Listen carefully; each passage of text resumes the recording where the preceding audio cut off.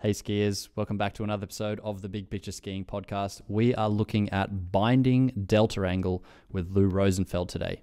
Now, essentially, this is looking at the difference in heel height to toe height in your bindings.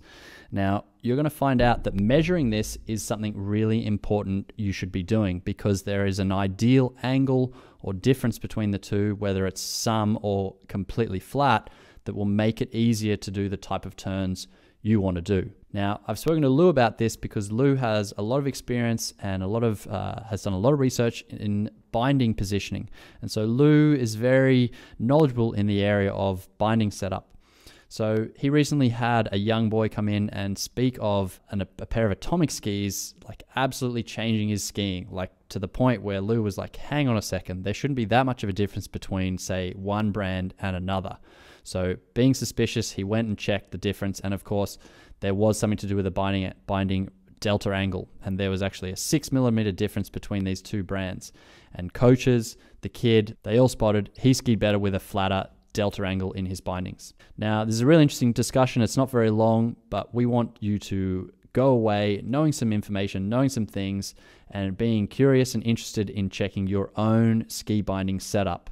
And this is just going to help you in future and also eliminate some of the things that are like, well, I like this ski, but I don't like that ski. You might actually find some actual quantitative kind of measurable stuff that is why that is so. Now, if equipment and setup is important to you, like it is to me, then I invite you to check out the Big Picture Skiing website. I have a category dedicated to all the little tweaks, modifications, things I've learned about ski boots, whether that's liners, shells, footbeds, and bindings. I put it all in there so it's easy for you to find that information in one spot. Now, without further ado, let's get into the podcast episode with Lou Rosenfeld on binding delta angle. Now, if people haven't heard of who you are, there's a podcast that we did together a few years ago, and Lou talks about research done on binding placement. So that's along the length of the ski, right. Binding more towards the tip or more towards the tail. And you did some work with Atomic and some other institute. Atomic and Nordica. Yeah, to find out. Yeah, and you used pressure graphs, pressure sensors to measure like what was going on fore and aft and how skis reacted, and then also experiential, I guess, responses of like, do you like it here forward? Do you like it back, or run 1, 2, 3, or 4? Which one felt better? Right. And that was fascinating, and people have found that really, really useful. I found it seriously useful for myself, and funnily enough, I went like more forward, and now I'm actually thinking of coming back a little bit, and I'll explain why later on. But we should say, and maybe remind everyone that we did that 2 or 3 years ago, I think, right? So by then, you've skied probably a new pair of skis every year. And the binding position that Vocal has marked on your new pair of skis may not be the same binding position as it was on the one before. So it's possible that they've moved the binding position forward. Well, no, here's the good thing, because I haven't. Okay. Vocal doesn't, no one sponsors me. So it wasn't these skis are more forward, but there was one after that. And I tried them, had them forward just after we'd chatted. And then just recently skied a lot on those slalom skis in the States. And I'm just feeling, and it's because I've gotten better, I have my own ways of getting the tip to engage that I don't sort of need it. But it was the brilliant thing, and we're getting off the topic of what this is about. But while we're here, what was good is it gave me a sense of like, when the tip is pressured this much, this happens in a turn. Right. And because I was kind of more closer to that point, I got more experiences, felt sensations, trusted what happened. Right. Now I can come back a bit because I'm feeling it's almost like the reaction is sort of too soon for what I want to do with my turns now. So interesting kind of, development. But you know what? Today we're going to discuss, and this gets people, there's certain words in the industry that are correct, but basically we're going to look at the angle between the toe piece of the binding and the heel piece. So, and we're going to call that delta, not ramp. Okay. We're going to call that delta. And then possibly we will get into also the ramp angle inside the boot inside the of boot. the boot board. Yeah. So there's those two angles, but the first one, you contact me saying, look, I think we should discuss this because this binding delta is really important and makes a big difference. Right. Lou, first of all, you sent a video. I'll play the video now of how you measure it. Okay. And then we'll come back to that and then go forth. Hi, I'm Lou Rosenfeld, for the past 20 years, owner of Lou's Performance Center in Calgary. And the purpose of this video is to teach you how to measure binding delta. And binding delta is the difference in height between the heel of the binding, or where your boot rests on the heel of the binding, and where your boot rests on the toe of the binding. And on the toe of the binding, it rests on the AFD, which is that white Delrin pad you can see, and AFD stands for anti-friction device. Every binding in the world has one. It might not always be a white Delrin pad, but there's something there, and that's what you're going to measure. So it's a really, really simple process. I'm going to use a digital caliper to do this, but you don't need this kind of accuracy. Great if you have one. A cheap one like this is not very expensive, $10 or $15. But if you don't want to do that, every bike shop sells a plain sliding caliper. I bet you'll find one for $5. And there are other ways I'll show you. I'm going to come to the back here, to the heel piece. I'm going to measure on the highest part of the plastic housing where the boot would sit. Rock back and forth just a little bit to make sure that I have the caliper flat on the bottom of the ski. And then measure. And I got 38.27 millimeters. And then I come up to the front and I measure the front, and I got 27.77 millimeters. So almost exactly 10 millimeters, but I didn't try and keep the numbers in my head, so forgive me if I'm off by 0.1 or 0.2 millimeters. I really don't care about the 0.1 or 0.2 millimeters. I care about the big numbers. So the binding delta of this binding is about 10 millimeters. That's all we were trying to get out of this video. If you can't, if you don't want to, if you don't have a digital caliper, you can do this just as easily with an adjustable wrench. Clamp it down like this, pull it off, use a tape measure to measure the distance between the jaws. That is the whole incredibly difficult experience. So Lou, you're encouraging people to go out and measure this toe height, heel height, find the difference, and then what can they do with that information? Tom, you put the hardest question first. They can't net what they can do with that information, and what prompted my call to you was that what happened was a friend of mine who has a son that races, and his son is 13 years old. So he skis well, but got a long, long way to go, right?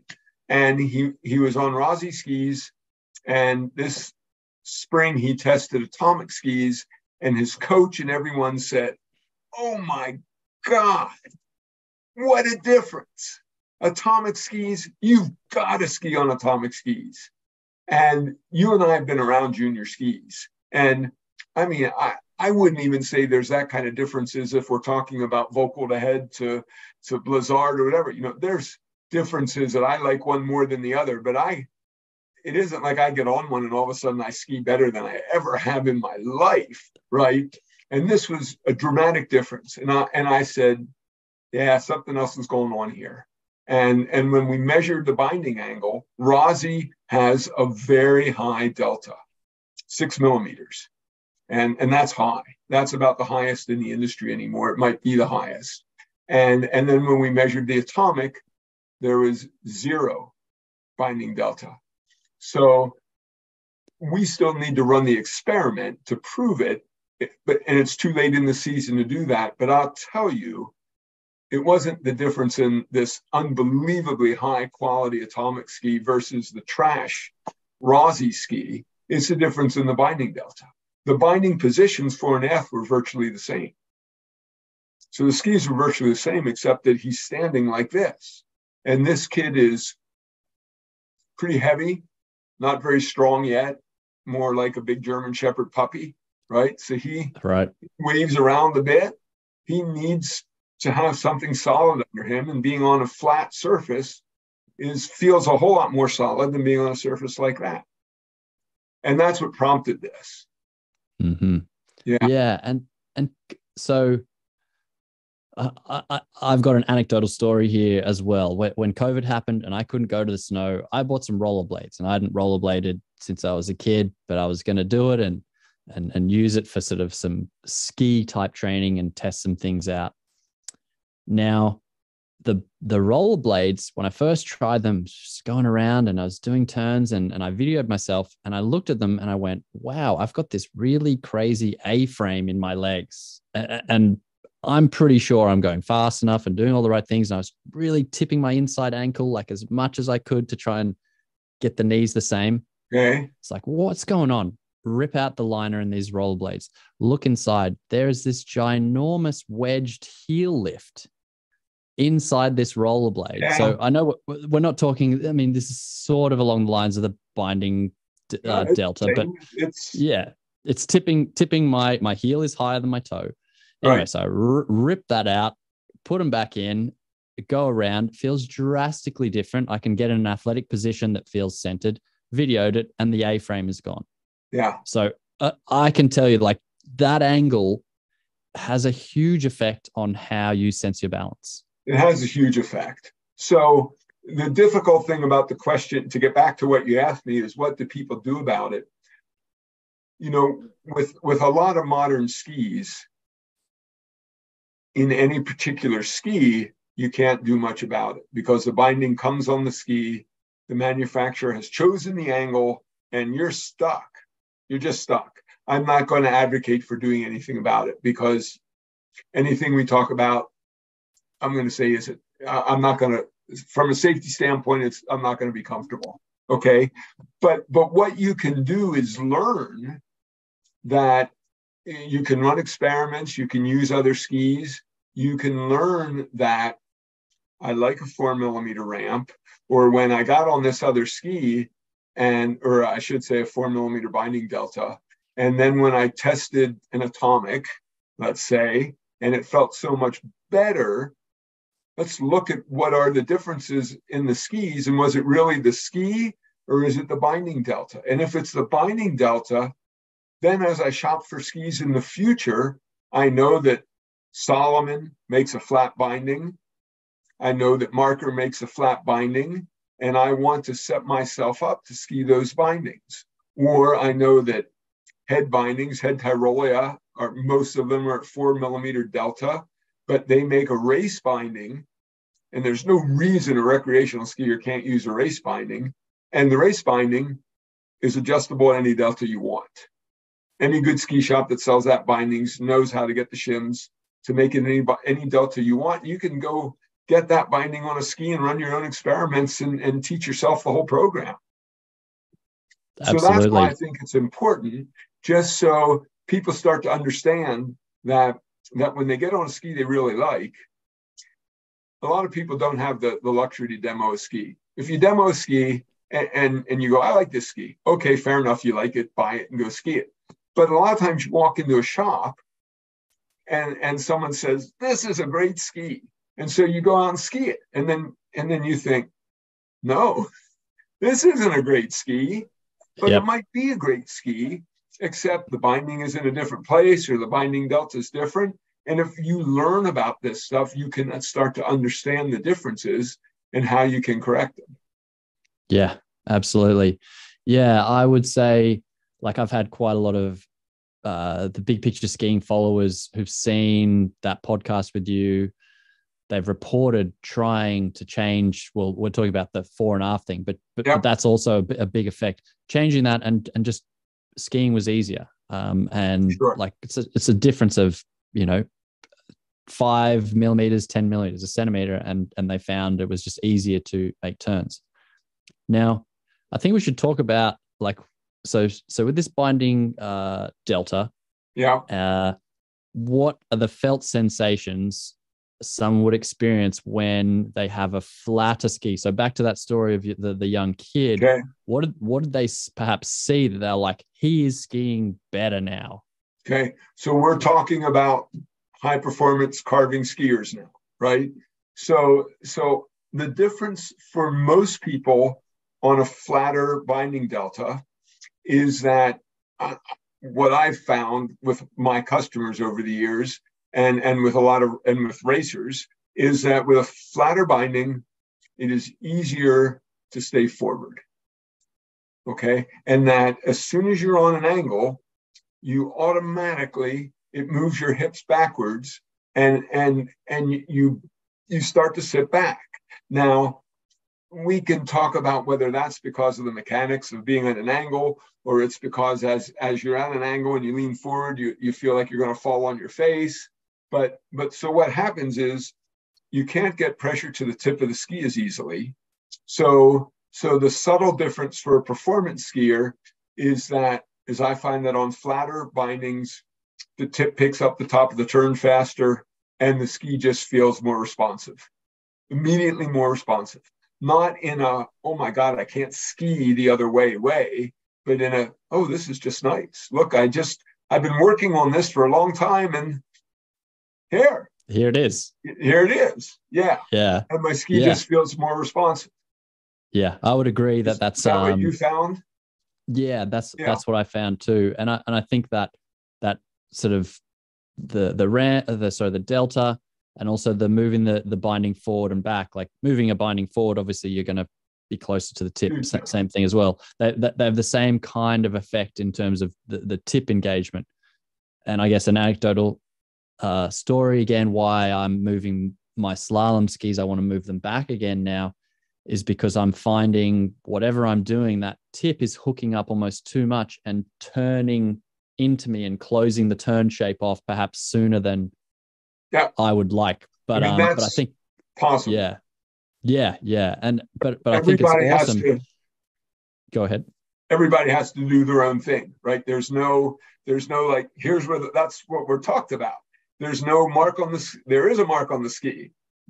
But to think that mark on the ski is the right place for everybody is just flagrantly wrong. Yeah. And to think that you can't change binding delta and there's no effect is also flagrantly wrong. And you can get subtle differences or great big differences. Yeah. I think it's a great opportunity for learning. Like, that's what I would say I'm taking away from it. It's like I experienced how much that tip engaged and what it did through a bit of like mechanical aiding with the with the binding change. And so now I've learned that I can come back. So for someone, could be something great to try to actually learn to feel something with the tip at the top of the turn. Exactly. I mean, what I think is, it's the same thing. I'll just reiterate, is that there's a lot to ski setup that we don't understand. And every time we go out and ski another ski and either like it or don't like it, it may not have anything to do with the ski at all. And it has everything to do with the way the manufacturer chose to set the ski up. And we can change it. And there's just all kinds of stuff you can do with your gear to make it work better for you. Yeah. And to make you better too. Yes. Now, I think it's important here, Lou, because if people are clever and they know a bit about maths, they'll have seen that, you just measured the toe and the height. And then, like there's this difference of whatever it is, say 6 millimeters. But there's also another factor here, and that is the length or the distance between those two heights. Right. And so shorter, obviously closer together, that's going to end up being a steeper delta angle than a further apart distance of 6 millimeters. That's right. And that's why, go ahead. I was just going to say, speak to that, because I think the next factor people want to realize is it's relative to your foot size. Right. So, and that's exactly right. And that's why when we talk about it in a shop, we don't talk about an angle, because I don't know the angle. It's different for every boot in every binding. And it's just too much to keep up here. So if I know that a binding is 4 millimeters, let's say, and I know in my experience that 4 millimeters at a size 24 boot, nobody's happy with it, or everyone's happy, whatever, then I can start to decide whether it's a problem or not, right? So I don't try and go by, it's 1.5 and 4 millimeters at 272 is 1 point. So it's too much to do, right? So that's why we talk about it. But it is the reason that women have more issues with these kinds of things than men do. And not because women are weak or anything, it's because their feet are shorter. So all the things we talk about are more pronounced for women because the angles increase. Absolutely. Yeah. Yes. And for kids. Now, I mean, this kid is in the same size boot as an adult woman. He's in a 24. So angle, it's 6 millimeter delta. The angle is steep for him. Yeah. It's a lot to stand on. Yeah, absolutely. Now, if we look at also the effect of that 6 mil difference or like steeper delta angle, do you want to show the liner or the boot and how it's not only sort of changing that sort of like where you're balancing to get forward, but that whole cuff angle, the inside. Well, let's do it this way. I mean, what it does is it tips the boot like that, right? Oh, let me lower it. Tips the boot like that. So you can see the spoiler is moving forward. So what it does is not only stands our foot on a tilted surface, but it brings the whole cuff of the boot forward. So it's pushing our tibia forward, right? So it's changed the effective forward lean. It's automatically increased the flexion angle at our knee. If we're going to stand in the same position, it's pushed our tibia forward. Now our quads are working harder. Everything just all the problems get ramped up. And I don't want to presume it'll be different for everyone, but whether the problem is more this or that, it doesn't matter. When it's binding delta, both things are happening at the same time. Yeah. And I thought you brought up a really interesting point there about like, so many people are like, it's all about getting the shin on the front of the tongue and pressure there. Right. And do you want to lift the boot up again and just point out like that tibia is getting pushed forward from the back, right? Yep. Which means the front now, if you look at the tongue, it has moved further away from the tibia.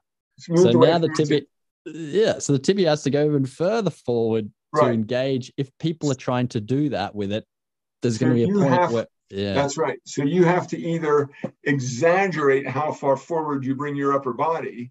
And when you're standing at a really steep angle on your foot, when you get your upper body that far forward, you feel like you're going to fall on your face.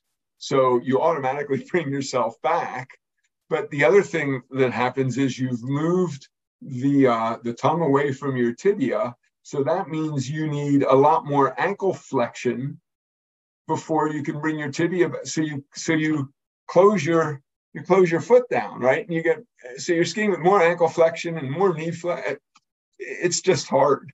It's a compounding mess of things that you can't teach away. And if the problem, and I'm sure you've experienced it, and I see it all the time in the store, is someone comes in and they say, I can hardly ski 5 turns and my legs are just wiped.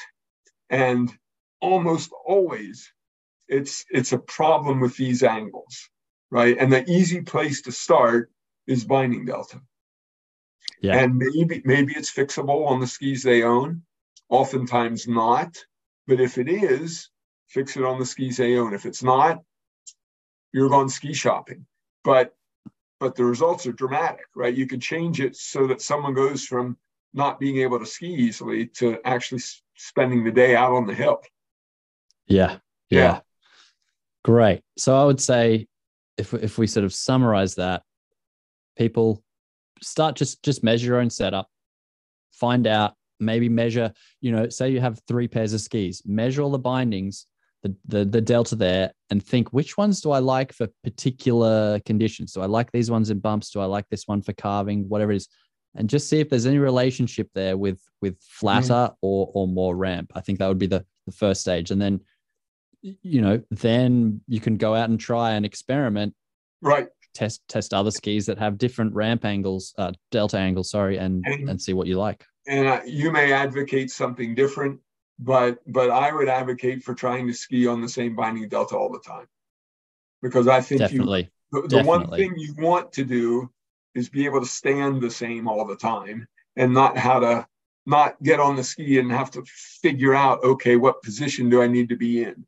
So if I like a flat binding, I try to have, it doesn't matter to me if it's powder ski or bump ski or what I'm doing. I want flat bindings all the time. So in my store, we tried to set up every ski the same. That's hard to do, but that was a goal. Yeah. Right. Yeah. And it's why we worked as much as we could with flat skis.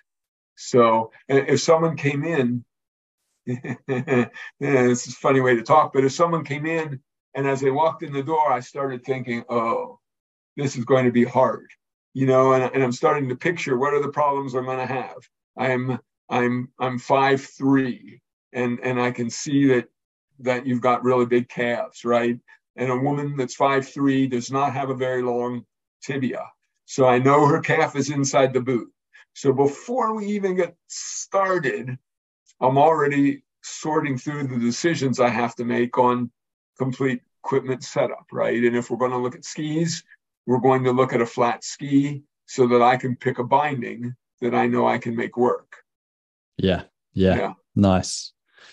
Cool. Perfect. I mean, I think that was why you reached out. You're wanting to help get this message out. And I think it was great, especially the timing of the story with the boy, the German Shepherd puppy, changing from Rosie to Atomic, and you going, I don't know if it's so much of this magic Atomic stuff. There's something else. Yeah. But we've been able to now share some more information, some things to check with people. And yeah, it'd be great if we heard from people about this in the comments. Yeah, just some anecdotal evidence. Just what do they like? What do they find? And I'd be really interested too to hear anyone that really likes more delta and why and in what conditions. Because we're not saying it's the only, like flat is best and it's the only way. It's just gives a certain result with how you interact with your skis. So it'd be great to hear some people talk about that. I've closed my store in the last year, but the website is still active, and people I'm sure are welcome to comment to you and ask questions. But if someone wants to contact me, I have no problem. Yeah, can you say what it is again? The website? Well, the website is lous.ca, lose.ca, right? Easy. And I can be contacted. It's so I could remember it, and and they're welcome to send me questions there. And I'm not as fast as I used to be on it, but I'll get back to you in a day or two probably. That'd be wonderful. Okay. Well, Lou, thanks so much for coming on again and sharing your knowledge with everybody. And yeah, have a great summer. Hopefully we still get to have those turns on snow one day. Well, that would be really nice. I mean, this rotator cuff tear has changed my whole summer. I wasn't necessarily going to be in New Zealand, but I thought maybe I'd be in New Zealand or Australia. And now there's not a chance I'm skiing, period. So we'll just have to wait. Good. Well, happy healing. Good luck with that. Thank you. Let's stay in touch. Okay. See you again. Thanks, Tom.